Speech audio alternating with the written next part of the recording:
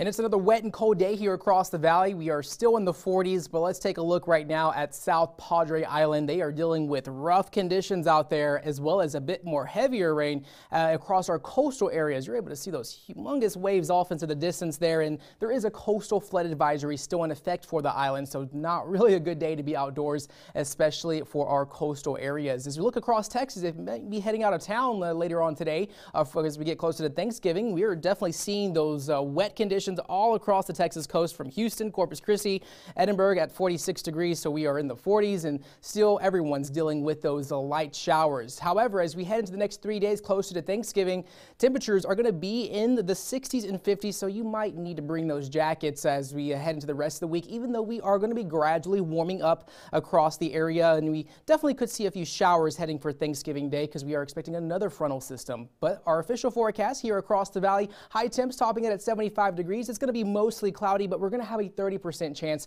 of isolated showers. So temperatures a bit more tolerable here across the valley as we head into the end of our work week. High resolution radar right now still showing those drizzling light showers just trailing and moving through the area.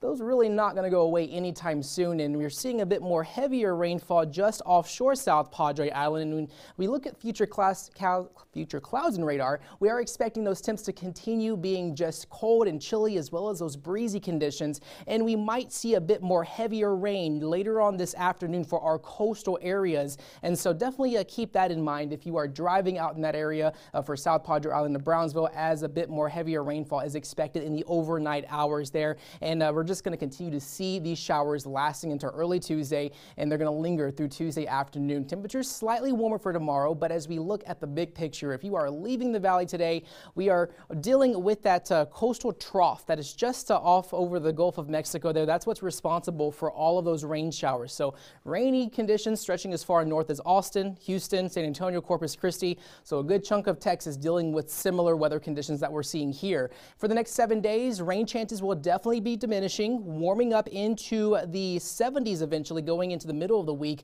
We're still going to see those overnight lows dropping into the 50s and 40s. So Thanksgiving, 70s, lows in the 50s and 60s, and then our next weather system that's going to arrive Friday, and it will bring us some slight showers.